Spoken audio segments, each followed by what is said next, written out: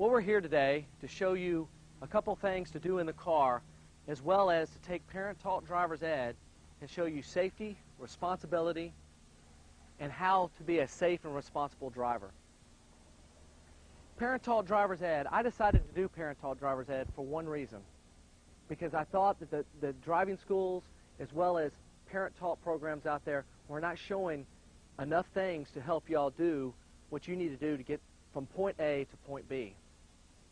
In my videos, what I try to do is I try to show the parents how to teach the kids. I still own a driving school right now.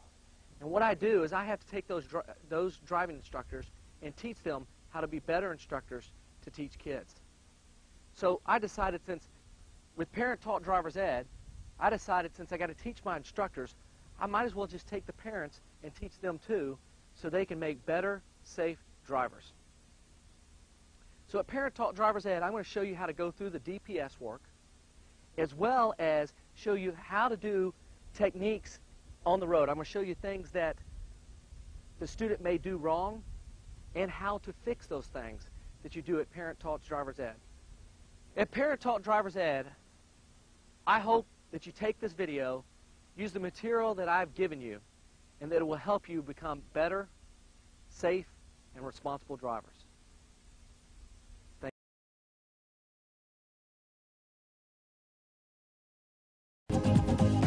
The first drill that we're going to actually do is we're going to line the car up, and you can either use a pole in the parking lot, or you can use a cone if you want to go get a cone.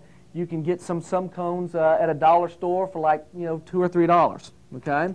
So what we're going to do is we're going to put the car here, okay, assuming that this is your car. You're going to have an object that's on the ground, okay, and then you're going to have them pick an object way back here past this object. And you're going to have them drive a straight line drill. Now, you're going to drive straight to this object and stop. Two things that does. The first thing it does, it helps you as the parent watch to see if they're going to weave the lane. Okay? We don't want to see them do this back and forth. Okay? We want to see them to go straight for that. The second thing it does, it helps them get used to the brakes.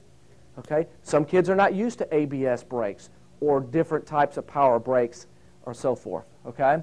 So that is the very first goal we're going to do when you get out of the parking lot, straight line drill. And I will show you this out when we go outside. Pick a line on the road. You're going to drive forward. As you drive forward, stop. Go forward again. Stop. And what that actually helps them do is and then they're going to back it up. Straight line drill.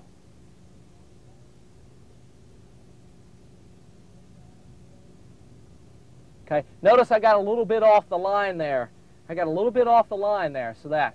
Now that is the straight line drill. You do that straight line drill until they got everything down that you need them to be at. Make sure they can go forward, stop smoothly, and go from there. Right.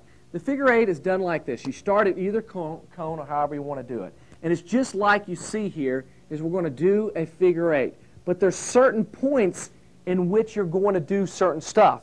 Now, parents, you need to talk them through to this part, and I will show you that in the car when we're inside the car. But let me show you from the board here.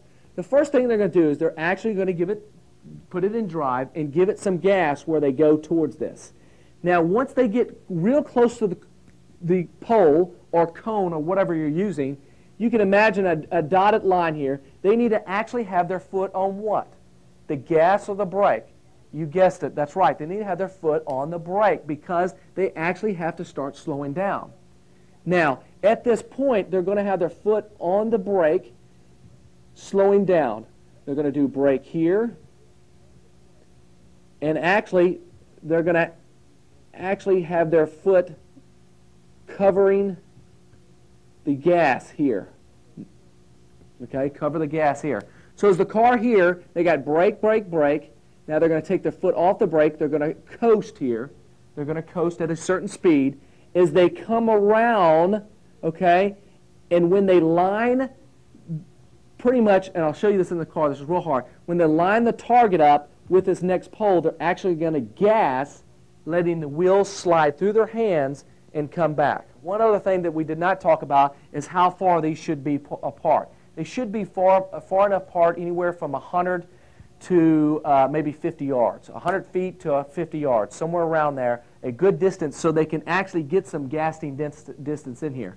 Now, what I do with my teenagers in my driving school is what I do is I talk them through it. And the kids got to hear this so they know what their foot is. So what I tell them is they come in here, brake, brake, brake, brake, brake, brake, brake, coast, coast, coast, coast, gas, let the wheel slide, keep on going, brake, brake, brake, brake, brake, brake, brake, coast, coast, coast, gas, and let the wheel slide. Now, if you talk them through that, they'll get through this little part a little bit better. And that's pretty much how I do the figure-8 drill. Now, do this until they and you feel very comfortable on that. Remember, positive reinforcement, parents, positive reinforcement to the teens, okay? All right?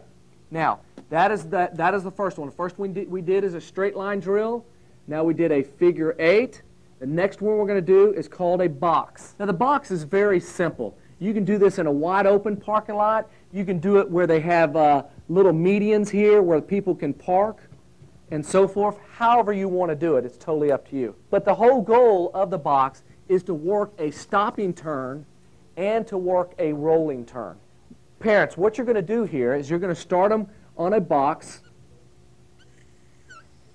and you're going to go this way.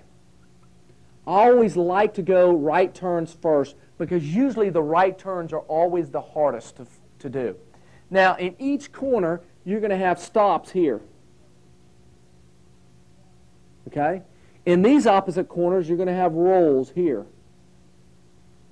And they're going to treat these corners just like it was the figure-8. They're actually going to roll that turn. It's just like the same example as when you turn in your neighborhood and you've got streets in your neighborhood where you have a stop sign and you got streets that you're going to turn onto that you don't have a stop sign. When they come up to this, is they're going to come down this little road right here. As they come down here, they're going to put on the blinker. Okay? When they put on the blinker, remember, when they put on the blinker, that is when they actually say the words mirror.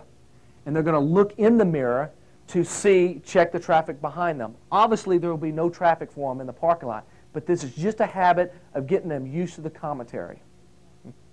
Now, as they start to make the turn, they're going to look both ways, they're going to check both ways, and as they make their turn, they're going to say clear.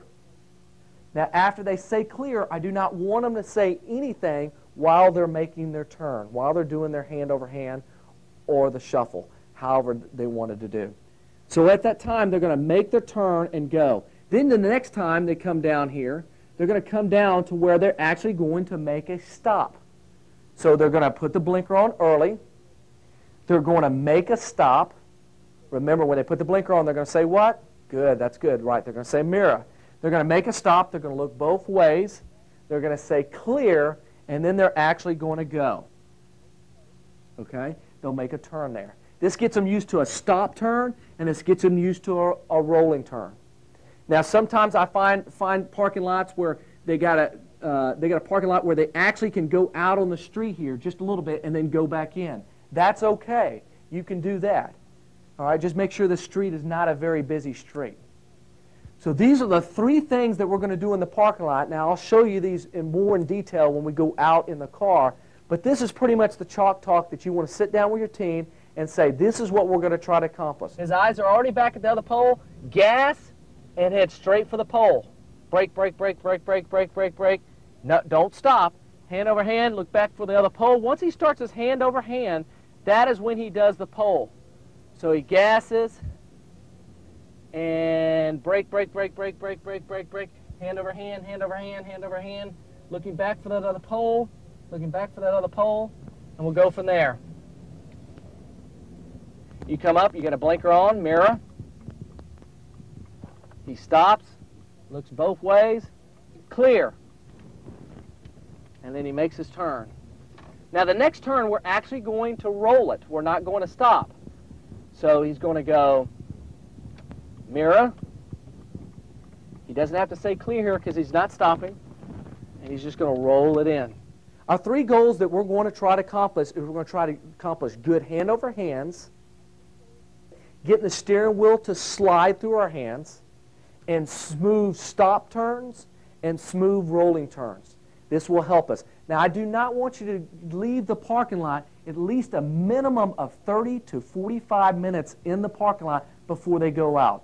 Even on your very good drivers, at least do this, because the main thing that we want them to get used to is the commentary driving. Remember, parents, the commentary driving is to help you understand what the teen is thinking about. Let me just tell you a couple things that you may run into. Problems. The first problem you may run into is very fast turns. If the teen is having very fast turns, they need to hit the brake and slow it down a lot quicker. You may have them, when they do the straight line drill, you may have them weaving in and out.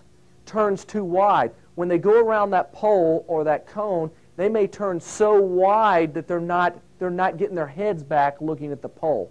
And I'll show you that in the car. And then obviously if you're watching the foot, the 2 feet, one doing the brake and one doing the gas, you want to watch that and make sure they don't do that. Remember, to get out of the parking lot, they must do good hand over hands, smooth turns, the way you would see them in everyday car situations, as well as good rolling turns. Once they get that down, then you can go to the next lesson, which is the neighborhood.